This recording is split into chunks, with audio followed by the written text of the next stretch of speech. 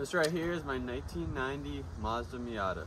So we're excited to announce a new series on the channel, probably gonna be our main series, turning this completely stock 1990 1.6 Miata into a drift build for this season. Now the way we're gonna set this series up is pretty much in stages. So we're gonna have stage 1, where it's just all basic drift parts, all essentials to get you out on the track. We're gonna put all those on the car and then go to our first event with it and see how it performs.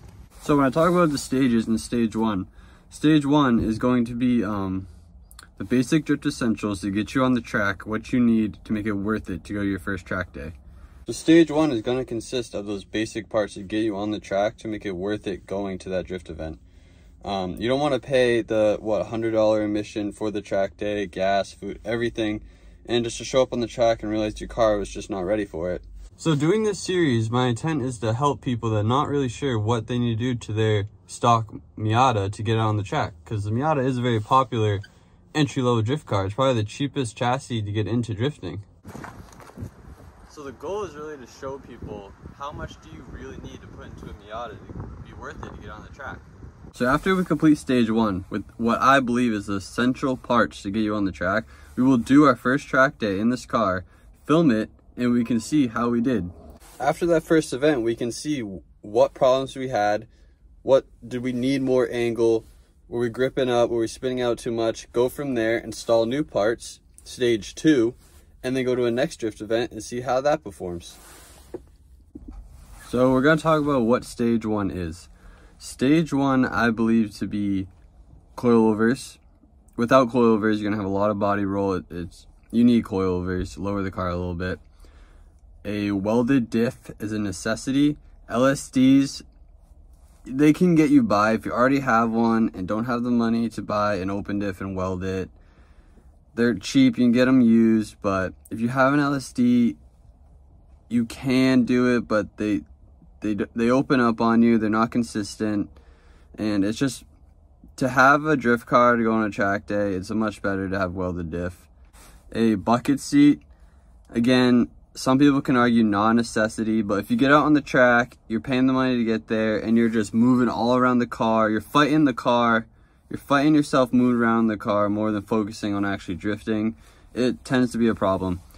With the Miata, people do the foamectomy, which is taking foam out of the seat to lower yourself for taller people, and it holds you in a little bit better.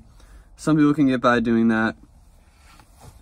You can also grab a NB2 seat, I believe people say, have good bolstering in it to hold you in.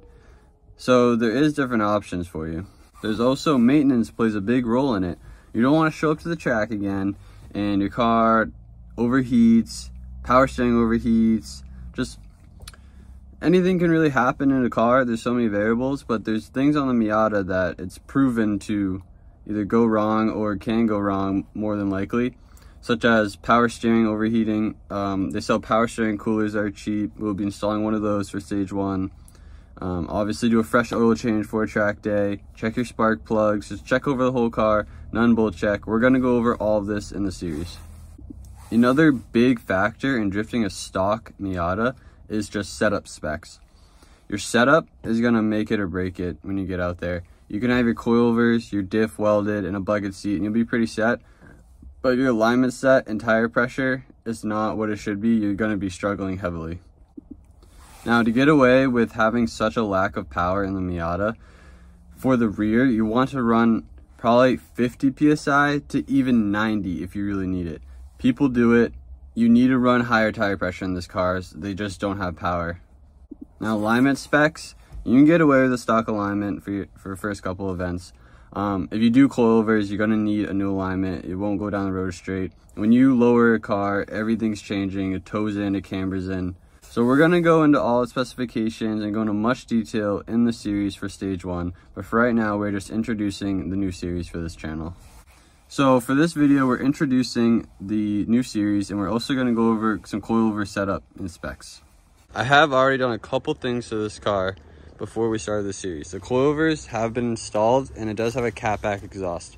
The catback exhaust is not needed for drifting whatsoever. This car didn't come with an exhaust from the catback, so I just ordered a cheap eBay one to get me by. The coilovers, we can go over brands and stuff. In my opinion, if you're on a budget, when you're deciding what coilovers to purchase, you got to keep in mind, most people, if they're going into the Miata chassis, they're probably on a budget. Probably the best entry drift car, if you have the money, is Z or a G. But those are a lot more expensive for the initial cost and to run through the season. So if you have a Miata, you either just like Miatas or you might be on a budget to get started. So when picking your coilovers, you don't want to cheap out too bad. Cheap coilovers are just going to cost you in the long run and it's not worth it. They sell coilovers for like 200 bucks. Do not buy those. It's not worth it. They do not ride good and you'll just be struggling. In my opinion, there's a company called Rev9. People will trash on them. The people that have never bought them will trash on them because they've never used them. I've already had them in one car. I bought them for this Miata, and for the price, they're probably the best budget coilover. The Rev9s come with dampening, which is only found on like more expensive coilovers. And take teens, for example. They obviously don't have dampening, the cheaper ones. And when you adjust the ride height, you're adjusting the spring tension, so it throws it off. BC Coilovers, for example, a notable coilover brand, they have set spring rates from factory that you don't touch, and then to adjust the ride height, it's totally separate from the spring. Rev9s are the same way.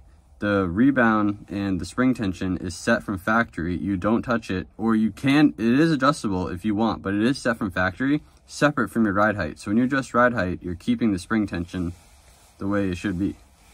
If you do have the money to spend though, put it into your suspension. Suspension goes a long way in any track car. But if you're on that budget, I just feel like Rev9s is the best way to put your money into. I purchased Rev9s for this Miata, so we will be testing them. We'll be bringing to a track day, and you can see for yourself how they perform. If you don't agree with Rev9s, do your own research and find a better coilover for you.